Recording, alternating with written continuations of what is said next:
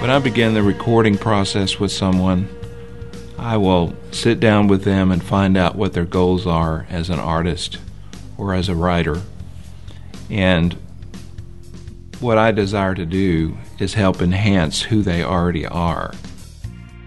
I'm liking the first take a little bit better.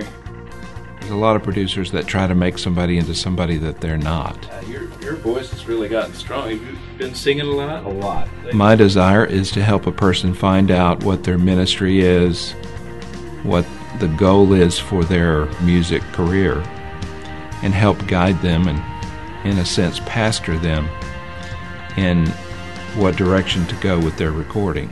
Is their music going to be evangelistic? Is it praise and worship? That's probably the most important thing to find out up front. There was one word I thought you could pronounce a little differently. You see, put the R a little later, like world. Exactly. Okay, so drop it. One thing that's unique about Jenny and I, the way that we work with people, we love to help encourage, mentor, just guide young artists especially, not only in music but in their relationship with the Lord. So what you've made are your mistakes, and you don't have to keep living life this way. I know you're lost and filled with pain, but there's so much more I want to say. You look to the stars. Most of the time the people that come to me are songwriters. Sometimes they're not, so we need to pull in outside songs.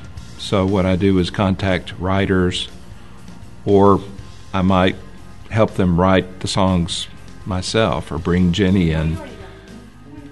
One of the things that we want to help young people with is how to avoid some of the pitfalls that we went through when we were first getting our music ministry started, hoping that they don't make the same mistakes that we've made.